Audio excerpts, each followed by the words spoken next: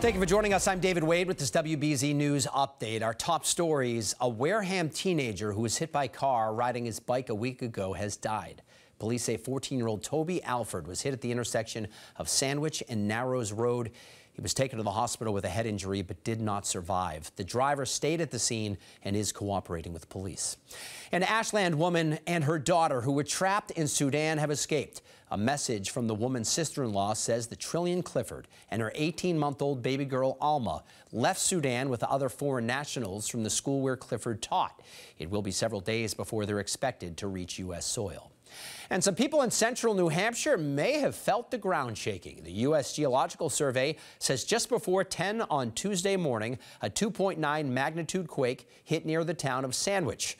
Police received several calls about the tremor, but there are no reports of any damage.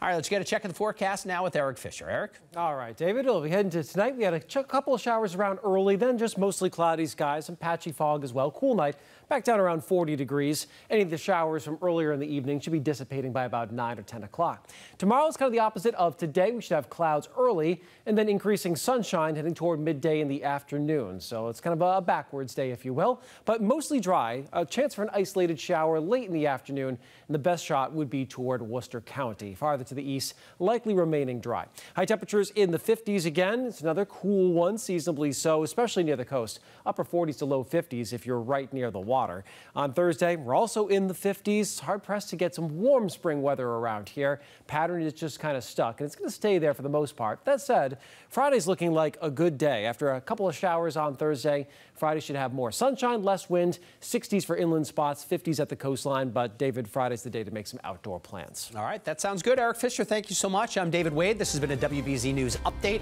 We thank you for watching. Have a great night.